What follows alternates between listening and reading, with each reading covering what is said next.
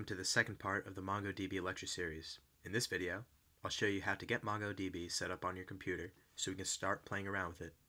To get started, visit mongodb.com in a browser and click Download in the top right corner. This will bring you to the Downloads page. Click Community Server and select the operating system that you're running and click Download. To save us time, I've already downloaded and extracted the archive from mongodb.com.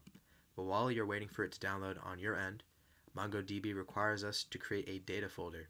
If you're on OS X, navigate to the / directory and create a new folder called data, all lowercase. Inside of the data folder, make another folder called db, all lowercase. Great. Now let's return to the folder that we just downloaded from mongodb.com. Inside, you'll find a bin folder. Open this folder and you'll find a number of executable files. Before we can use MongoDB, we have to run it locally. To do that, open the MongoDB executable. This will open a new terminal window that prints the details of the MongoDB server that is now running. If that went well, then we can return to this folder and open the Mongo executable. This will open a shell that allows you to interact with your database and execute commands. Now we're ready to build a database.